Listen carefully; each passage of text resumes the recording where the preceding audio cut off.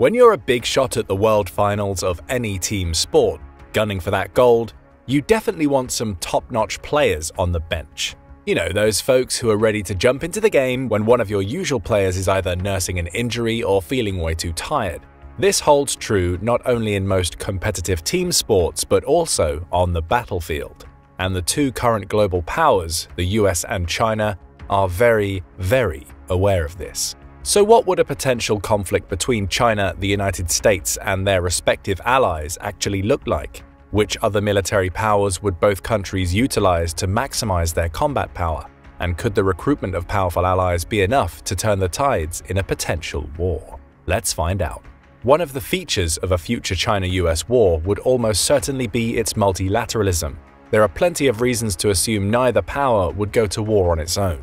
The US has spent 4 generations building a global network of alliances and partnerships which give it crucial regional access, basing opportunities, and deterrence capabilities. Its commitment to ensuring Taiwan could hold out in the event of an amphibious Chinese invasion have been relatively steadfast since the 1950s. As part of its Indo-Pacific strategy, the past few presidential administrations have been strengthening strategic relationships with key players in the Pacific to serve as a crucial counterweight to Chinese influence. These include ironclad treaty alliances with Australia, the Philippines, the Republic of Korea, Japan, and Thailand.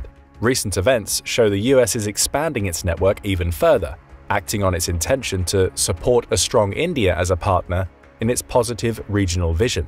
More on that later. The Chinese haven't been nearly as gung-ho about building effective military alliances as the United States, which could come back to haunt them. Earlier this year, as Australia, the UK, and the US formalized their new trilateral AUKUS partnership to help Australia develop and deploy its own fleet of nuclear-powered submarines, Xi Jinping conducted a summit with Russian President Vladimir Putin in Moscow. Xi claimed the meeting heralded a new era of Sino-Russian cooperation, yet the meeting's accompanying statement only committed the two states to vague cooperative activities like joint production of television programs. There was no formal alliance. There was no overt commitment of Chinese military assistance to Russia's flagging war in Ukraine, and that might be a red flag for the PRC. Some experts have called China's commitment issues an alliance allergy. It's certainly a head-scratcher on its surface. Alliances are notoriously powerful tools for tilting the balance of power away from hegemonic states, something China is clearly trying to do. Yet, China's posturing isn't as atypical as it seems. 4 of the world's most powerful rising powers of the past century, the United States, Japan, Germany, and the Soviet Union, each exhibited similar tendencies. Wary of entrapment, unnecessary financial burdens, and weak regional military partners, China has similarly adhered to its independent and self-reliant foreign policy since World War II. It wanted to control every aspect of its staggering economic and military transformation in the 21st century, even if it meant that its sole remaining alliance partner is the perennially failing state of North Korea. China's confidence in its own military potential and economic growth may not be enough to best the United States and its allies in the Pacific. In 2021, the United States' 6 primary East Asian allies alone managed to collectively spend $149.7 billion in defense, already half of China's $293.3 billion, and 37 times more than North Korea's paltry $4 billion. For comparison, the United States spent $732 billion, and while defense spending doesn't perfectly correlate with military preparedness, it does go a long way. Optimally, the US-led network of Indo-Pacific states would be able to handle themselves in a theoretical war against China. They're a long way from that. A war could hinge not only on numbers of warships, missiles, and aircraft, but on industrial production, cybersecurity, intelligence, geography, technology, and interoperability. In all of these capabilities, Japan, South Korea, Thailand, the Philippines, Australia, and New Zealand lag far behind the Chinese. This year has been touted as the most transformative year in US force posture in the Indo-Pacific region in a generation. The US is the great equalizer in the equation, but there is fear Beijing's robust navy, backed by air power and carrier-killer ballistic missiles, are already sufficient to inflict unacceptable losses on American military forces in a prospective war. Naturally, the next play for the US is to try and create an uncontestable advantage and deterrent, and in the calculation of top American strategists, the best way to do that is to firmly recruit India into its cooperative orbit. And that is where things get a bit stickier. You see, it's easy to make the wrong assumptions about India, especially believing it would seamlessly float into the American orbit and become a trustworthy ally and military partner. Historically, India was a leader of the unaligned movement, a coalition of nations who tried to remain aloof from the bipolar power struggle between the US and the USSR.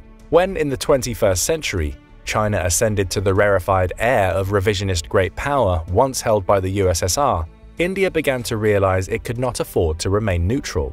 Sharing a combustible Himalayan border with the Chinese, India today has charted a pragmatic foreign policy with the West, seeking economic benefits and possible military cooperation as a precautionary measure in the event of a major war. In theory, India has no choice but to hedge against China by aligning with the West. China outclasses its military in virtually every category, including better missile and naval technology, a larger defense budget, more advanced combat platforms, and most vitally, a lot more of them. China might not be producing the cream of the crop in terms of modern weapon systems, but thanks to its robust domestic arms manufacturing capabilities, it can create advanced weapons at a far cheaper cost than if it had to import them. It boasts among the world's best air-to-air missiles, especially the PL-15. India has tried to break even with arms projects of its own, but hasn't had the same success. Just take the creation of the Arjun main battle tank, a platform which entered development in 1985 and was still in development, let me check my calendar, 26 years later.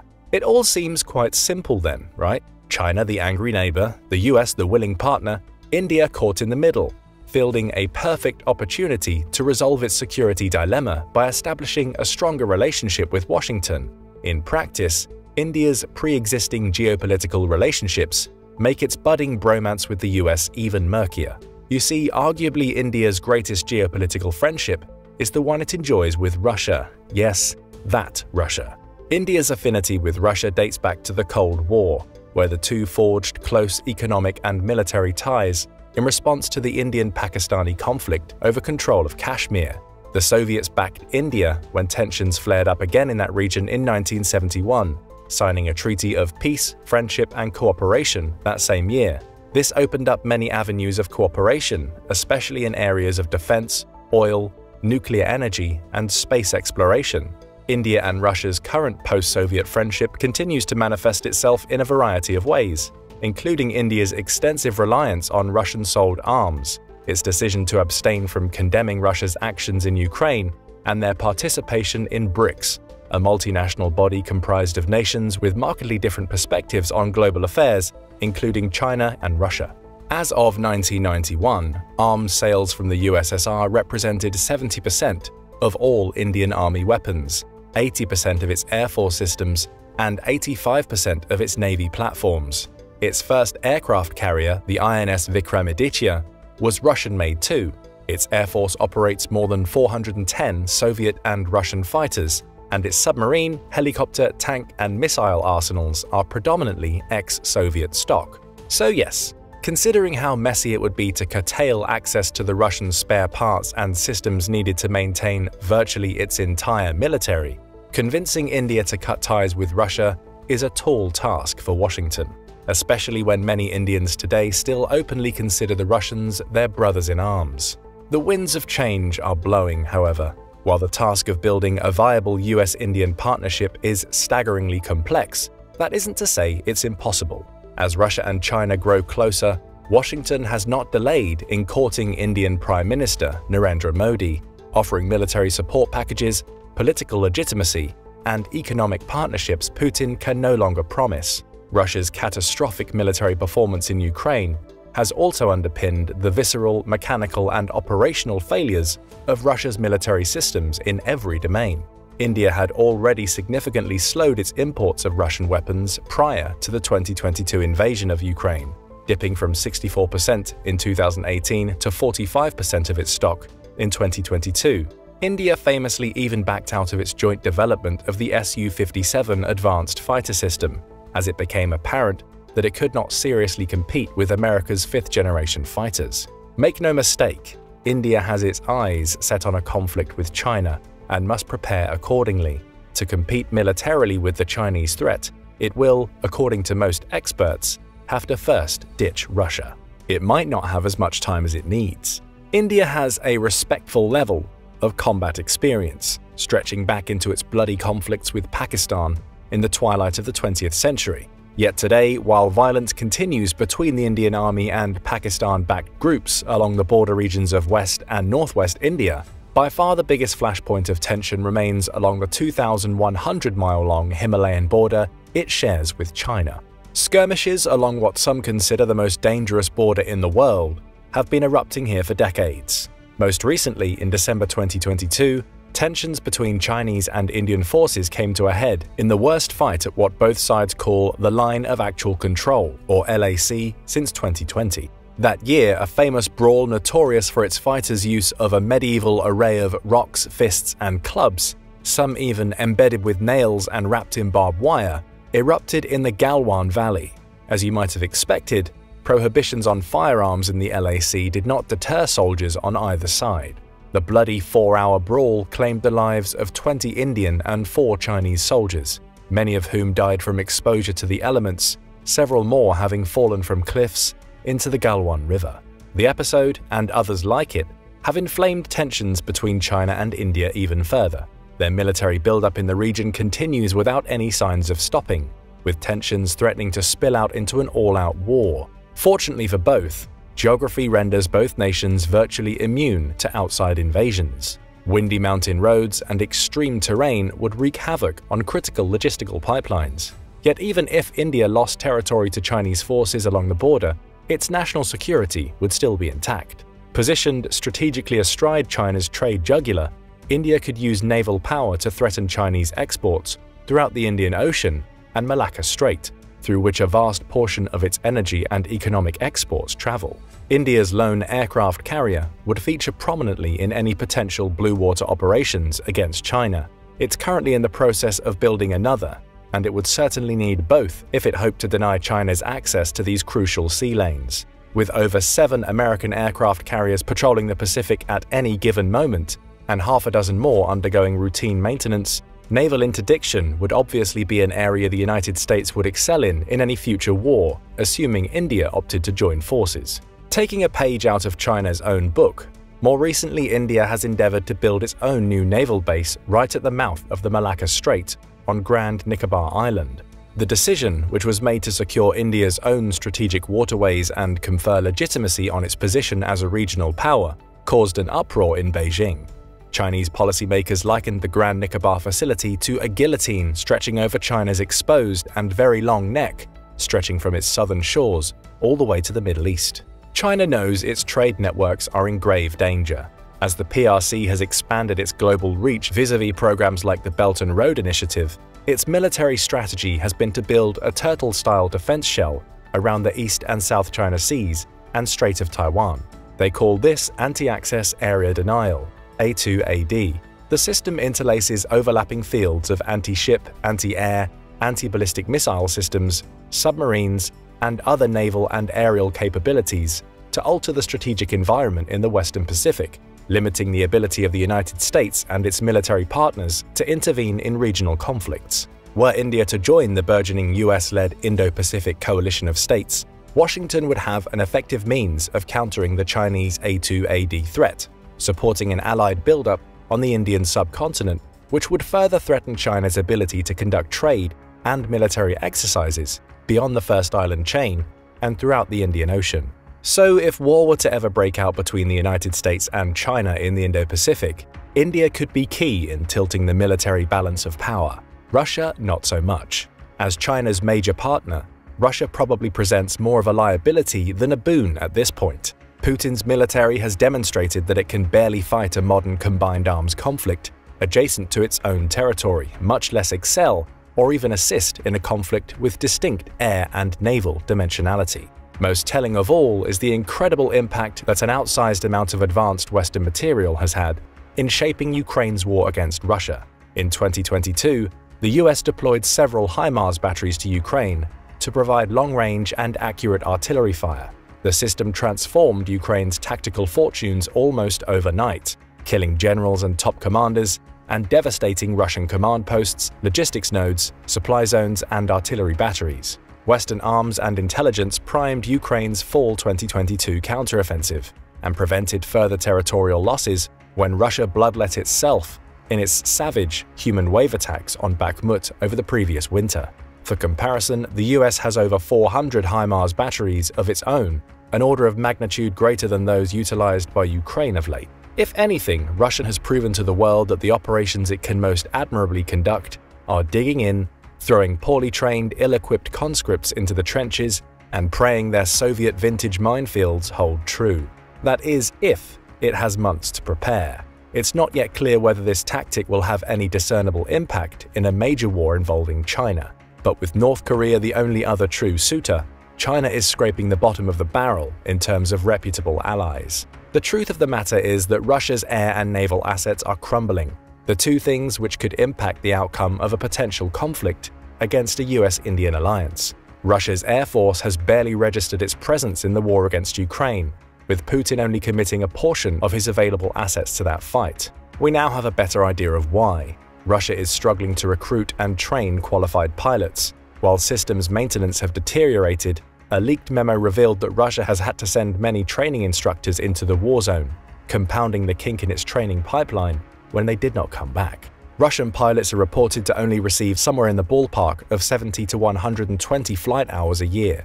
If they're lucky, their pilots receive a maximum of 200 hours of flight training before joining a combat-ready squadron. In comparison, American pilots receive even more hours than this on a training simulator before even climbing into the cockpit of a fighter jet. Their first 25 hours of true flight training come in propeller-driven aircraft. The next phase is a specialized undergraduate training program, coupling classroom instruction with 90 hours of additional flights in other propeller-driven aircraft. Then 115 hours later, they are assigned to the aircraft they'll fly in active service. Fighter and bomber pilots fly 100+ hours in a jet trainer aircraft for their next phase of training. By then, they've accumulated more hours than their Russian counterparts will by the time they've reached the battlefield. These American pilots won't be combat ready until they've completed another 20-hour intro to fighter fundamentals course. That, of course, is before they spend another year in their dedicated airframe. By the time they join their combat-ready squadron, they've got as many flight hours as a war-weary Russian combat veteran. The pilot crisis is just one dimension of the cracks in Russia's military effectiveness. It struggles to conduct the most basic of joint operations. If they allied with China, cooperations become even more difficult. Sure, the US would have to deal with the language barrier with most of its East Asian allies, yet it has a proven track record of long-term cooperation in multinational military settings, staging large-scale joint combined military exercises with a diverse array of partners across the globe to simulate harsh wartime conditions. The US too boasts decades of experience building resilient alliance systems like NATO, whose integrated command functions and daily practices promote interoperability on every level. These strengths wouldn't easily transfer over to the Indo-Pacific battlespace, but any starting point is better than no starting point. As a parting example of the importance of familiarity and trust in one's partners as the bedrock of joint and combined operations, take the United States' role in Operation Desert Storm. In that conflict, the United States managed to clear Iraqi airspace of all threats, suffering only a handful of casualties and friendly fire incidents in the process. This was an impressive feat, considering the fact that the coalition was fielding over 4,000 aircraft at the time. By comparison, Russia has been trying to field a few hundred platforms in airspace half the size, landing almost as many kills on its own airframes as Ukraine has. Just last month, Russia shot down its own Su-35 jet for a second time within a matter of days. According to a sarcastic Russian military blogger, at this rate of work from our valiant air defense, we'll soon be left without aviation. Add to this recent intelligence leaks indicating that Russia has resorted to the time-tested tactic of executing conscripts who refuse to follow orders, and threatening to execute entire units if they seek to retreat from Ukrainian artillery fire. And you have a recipe for disaster, especially if they ever hope to cohere with Chinese air and ground forces. Assuming a theoretical conflict remained conventional, China would have to do the most of the heavy lifting. It didn't have to be this way. Russia has done the entire Western world a favor playing its hand in Ukraine, revealing that it can contribute little in terms of military support in its tentative military partnership with the PRC. For now, the jury is still out on India.